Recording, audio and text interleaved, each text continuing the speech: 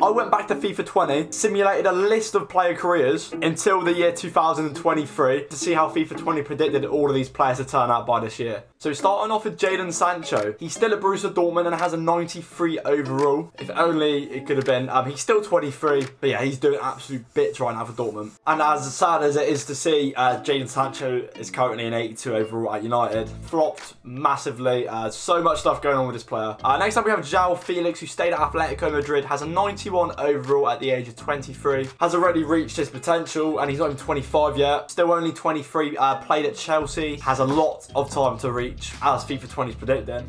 Still with Atletico Madrid. Next up we have Reina, who had one of the highest potentials on this game. He had a future stars as well on FIFA 21, you might remember correctly. Again, only 21, still at Real Madrid, who is now a 70 rated, still at Real Madrid, probably struggling to get game time. FIFA 20's prediction wasn't ridiculously off. Didn't say he was going to absolutely explode football. He could be doing a lot better, let's just say that. Myron Baldow's next with an 84 overall, playing in the La Liga, RCD Espanyol. Now a 73 overall, not quite an 84.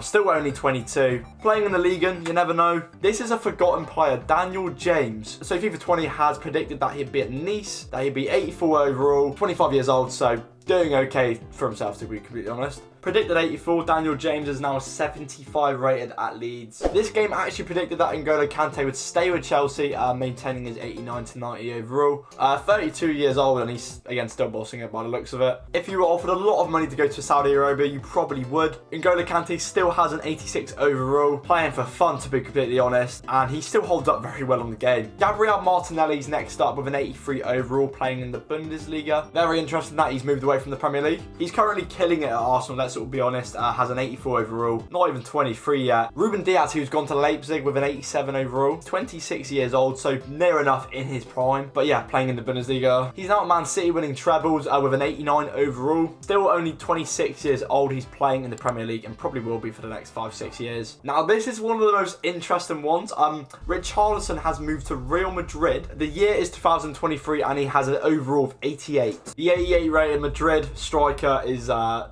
Spurs. Age 26, I don't see him reaching this 88 rating, and especially playing for Madrid. I think I've seen him score about twice. One of them was being at the World Cup. Another Brazilian with Bruno Guimaraes, 25 years old, having an 87 rating in the Bundesliga, playing for FC Schalke. He's now in the Premier League with Newcastle. Based off his age, he has a lot of time to reach that 87 rating, FIFA 20 is saying. Jeremy Doku is in the Serie A, playing for Sampdoria. He has an overall of 81. Now Doku's actually at Man City. This game's just broken. Very close to FIFA 20's prediction. Arguably should be that rating. Neymar's predicted to stay with PSG. The same overall as well. Playing for Al Hilal in the Saudi Arabia, not PSG. Once again, this game's just doing its thing. Neymar's overall has stayed the exact same. Like Kante, he's chased the bag. You can't really blame him. And last on the list is Eden Hazard, who's still an 87 overall with Real Madrid. So, I mean, yeah, these past 3-4 years, he could have won potentially European trophies with Madrid. Unfortunately, he did retire in the preseason this year, so he's not actually on EAFC. Sergio Aguero is also at PSG, according to this game, with an 82 overall. It is his last year, going off the bio thing, retiring at PSG. I mean, you could retire at worse places, right? He's also another player who's not in the current FIFA title. So yeah, let me know your thoughts on FIFA 20's predictions of these guys. Let me know any other players you want to see, any other FIFA titles. That didn't seem too far off, to be completely honest. Sancho was a big miss, obviously with Felix as well. But yeah, until next time, yeah, cheers for watching, and in a bit.